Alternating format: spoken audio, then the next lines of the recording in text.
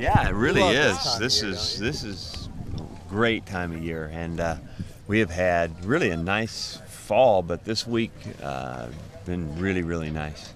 Mike, getting Good ready. practice. Getting ready for this Oregon team. It's loaded with weapons, and it starts with Marcus. You guys play a lot of mobile quarterbacks. Was he? Probably the Oh most gosh, special? he is really a good player, and he's got it all. You know, he's a good athlete. He's poised. Got a nice loose arm. Can throw all the balls. Very impressive player. He's been banged up a little bit the past few weeks, and maybe hasn't been able to run as much. How much does that change their offense when he's not able to do that with breakaway? It looks like to me, watching him, he's doing a lot. I don't see him not doing anything. So I think he's just a terrific player. Mike, I should probably know this, but back in the day, I know you a fan of Oregon State. Could you have gone here, or was it the lure playing for Bear Bryant that sort of sent you elsewhere?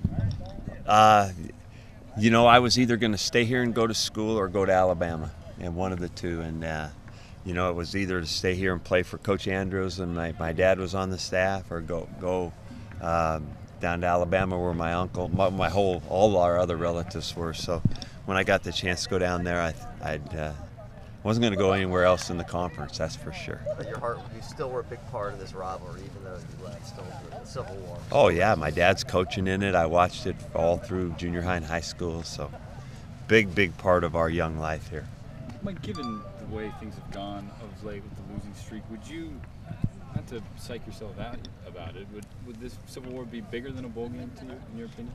Oh, it would be awesome. I wouldn't. They're all one at a time games for us right now, but it would be obviously for many reasons a great win for the Beavers.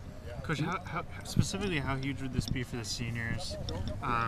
Given what happened Saturday, and just get that win. I think for everybody, the seniors probably especially. They haven't beat the Ducks, so. Like I said, you could just go through reason by reason that this would be a great win. Mike, what would the value, and what is the value beyond Friday to keep playing with this group at this time and practices? Oh my goodness, it's really good. I'm thankful to be bowl eligible. Would like to get one better slot than we are in right now. If we could win the game, obviously it'd help us a lot. But I love the bowl practices and the extra opportunity to keep playing with the team.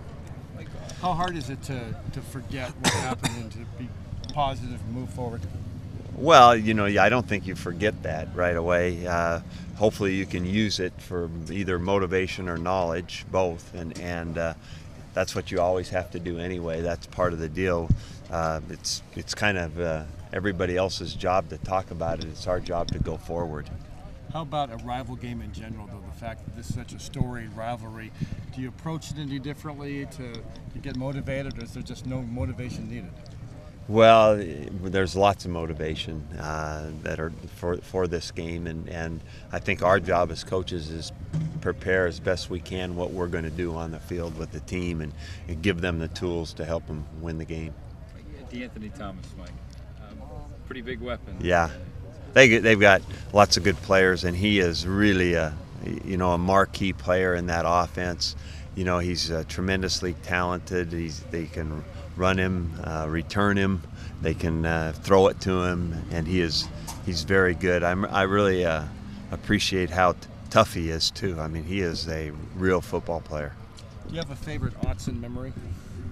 Well, we won down there, and I can remember the fly sweep to James Rogers is one of my favorite Autzen memories. Yeah. And growing up, Mike, with the Civil War, it's a big part of your life, as you talked about. When you were a kid going to those games, is there one that stands out for any particular reason? Not any one game in particular, just moments. I remember being at Autzen Stadium. Mel Easley's playing corner against Bobby Moore, Ahmad Rashad, and Tom Blanchard, Steve Endicott, two Grants Pass kids are quarterbacking there, and then I remember being in the last game in their old stadium.